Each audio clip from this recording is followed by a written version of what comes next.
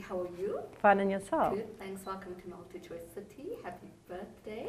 Thank you for hosting me. So your show is starting on FoxLife, Spirit, TSTV channel 126 tomorrow. Can you tell us a little bit about how you discovered that you have this gift? The gift started around about the age of 8 years old, where I was able to identify connections of energy in my room, almost like white figures coming towards me. But I realized one thing with it was I was not afraid of this. It was exciting and I wanted to play. So it was more something to play with, only to switch on the lights and see that the visions weren't there, the souls weren't there. And then looking under my bed, under the pillows, going, well, where's this? I can't find it. And then later, it discovering into my parents saying to me, it's 11 or 12 o'clock at night. Who are you talking to on your bed? And I'd be, I'm talking to the angels. Can't you see them? They're sitting on my bed. To then later, through my childhood years, saying to my parents when we moved into a new house, I'm not going into the dining room, there's ghosts in there. So it was pretty much part of my childhood in small little ways.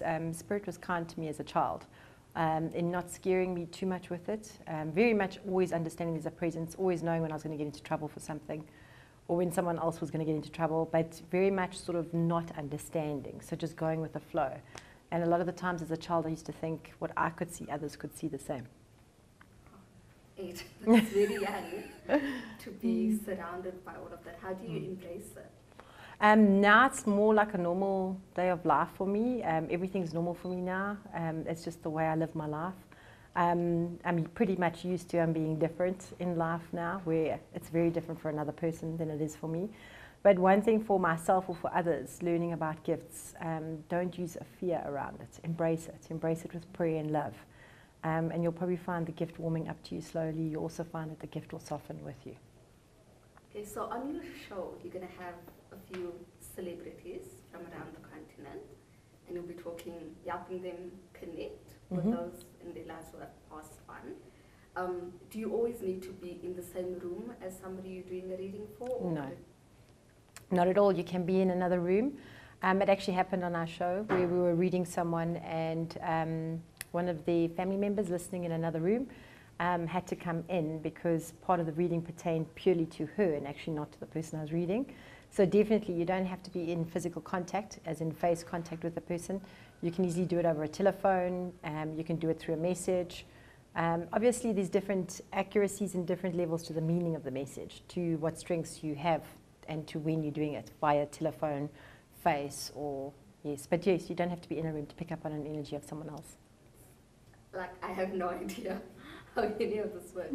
So the viewers at home, when they tune in, what can they expect from the show? Like, how can that message come across? Them? I've always said to everybody that even if it's not you getting the reading, listen with great intent, because sometimes and more than often people have told me that the messages, even if it was for someone else, mean so much to them.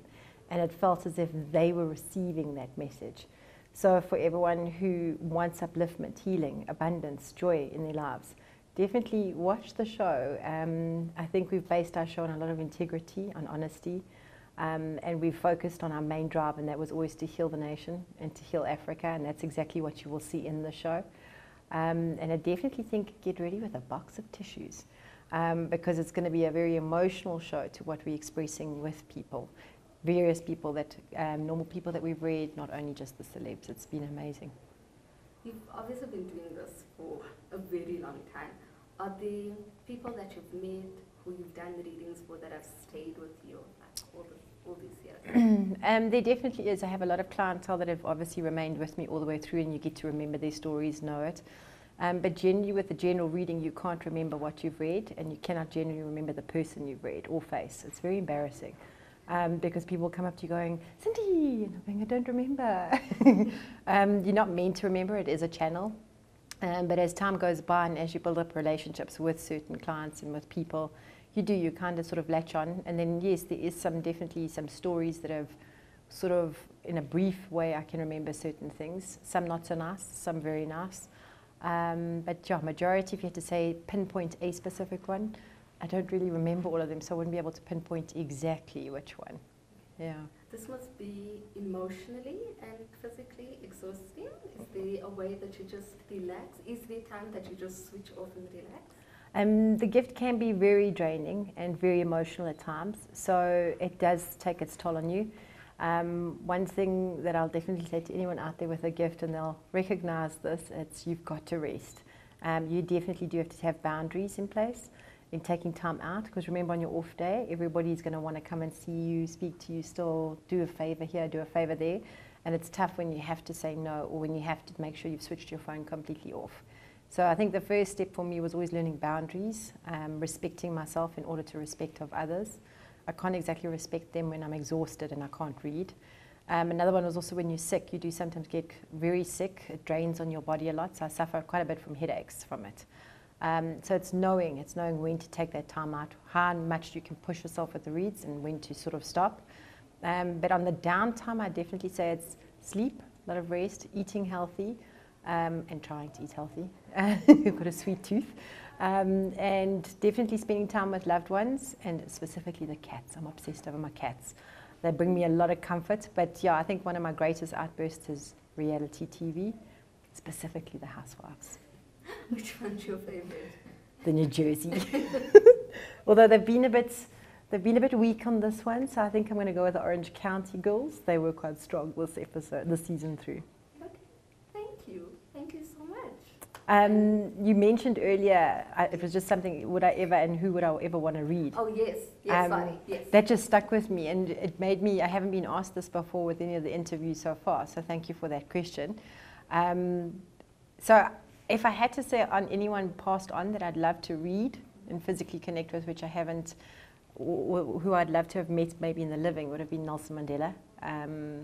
And just understand his whole journey and see that spiritual change from being in prison to coming out. Learning his levels of the forgiveness and how he showed a nation to forgive. For me, I think that's amazing. I think I could learn so much from that. In the living, I think I'd love to read a Tyler Henry or a Long Island Medium, Teresa Caputo, just because I'd love to see the dynamics of our reads being so different. And then someone else that was weirdly coming through for me was Barack Obama. A different style president and a very spiritual one, which no one really got to understand properly through his term. So yeah, those are the ones I'd love to connect with or connected with. Well, fingers are crossed that maybe one day, you never know where spirit will go and who you are still going to interview. Definitely. So are you done filming the entire season? Or yes. Still filming? Our season 1 is definitely complete. We finished it, I think it was mid-February. With a lot of excitement, a lot of tears, even from our side, like even the crew. That's how I know, grab tissue boxes. It was such an upliftment. It's an amazing collaboration of family members, is what I feel it has become with the Fox family, as well as even down to the crew were amazing. Each person just understood where we were going with this, what we wanted to achieve.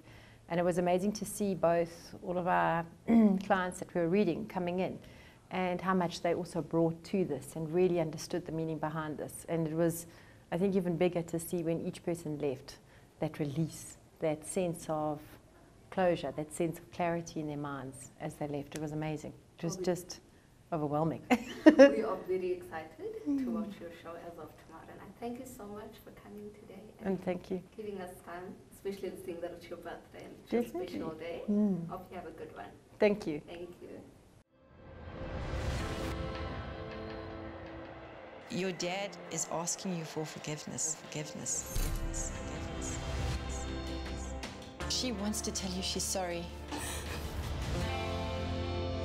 She was working on something she shouldn't have unveiled. She definitely is validating it was a murder.